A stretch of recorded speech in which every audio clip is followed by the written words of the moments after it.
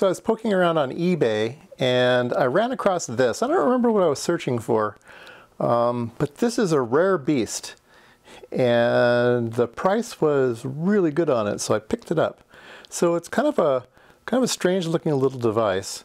And it's not very big, right? It's, let's see. It's only 5.5 inches long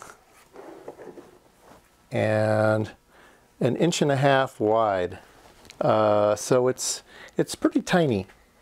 And it is a microscope. It's a very special type of microscope. So almost all microscopes that you've seen, a biological microscope, is that the work surface is set up like this one, and then all of the microscopes on top. So there's an eyepiece and there's an objective and everything looks down, and then the light source comes in from behind. And so that's fine and dandy. And if you have ever tried to prepare microscope slides, you have to put them on the slide and you have to put a cover glass on it and to make the level planar, and there's a lot of preparation work to be done. This is what's called an inverted microscope. So the microscope looks up, and this big black thing on top is just the light source. So let me remove that. So this is the microscope part, okay? So the eyepiece is here, it comes in, there's a mirror here, so the light comes down, it bounces this way, and then there's a mirror here and it bounces up. And so the tube, microscope tube, is actually folded into this kind of U-shaped thing. And then everything looks up. There is a turret, so you can rotate the 3 different microscope objectives, but everything looks up. So you can imagine you could put a petri dish on top of this, and the liquid stays in it. And since you're looking from the bottom, the surface is planar because it's on the bottom of the slide or bottom of the petri dish. You can remove the little microscope slide holders. You could put a petri dish on top of here.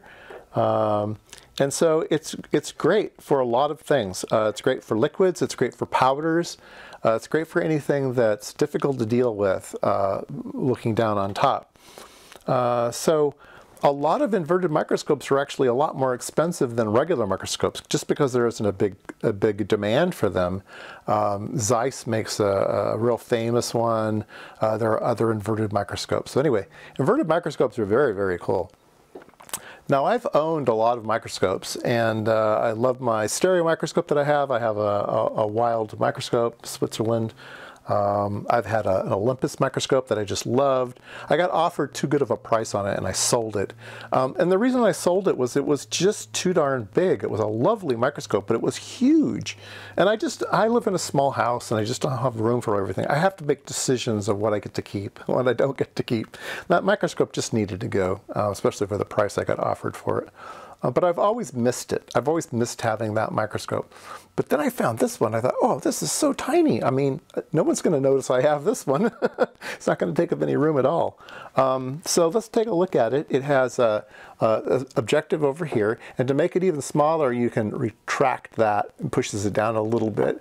And when you use it, you pull it up and rotate it and it locks in place. So that's kind of cute. There's a focus mechanism here. And then there's this condenser. So usually the condensers are underneath the microscope, but this is a condenser. It has a condenser lens in it and a light source. And I can open this up, and you can see it's got batteries inside. In fact, it came with Eneloop batteries, which is cool. So it's a rechargeable batteries, and it's an LED based, of course. And so there's a little switch on the side here, and we can turn that on. And I think we can see that it's lit up, right? So we have a light source, and so the light source can go on top. You can use it without a light source. Just use it with the sun coming down or whatever, right? But there you go. Now you've got a complete microscope. So this is first developed by a company called Swift. They're here in San Jose, California, but they stopped making them, I think, in 2006, and then somewhere in there, they were being made in Japan, so they were designed here in California, they were manufacturers in Japan, and then when they stopped making them, the tooling, I think, went to China, and China's been continuing to build these things, although they are really rare, and they're still hard to find.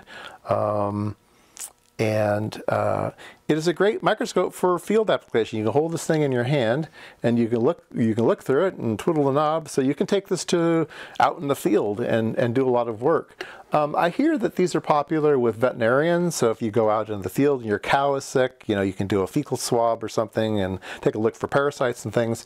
Yeah, these are really nice. So the objectives are 4, 10, and 40.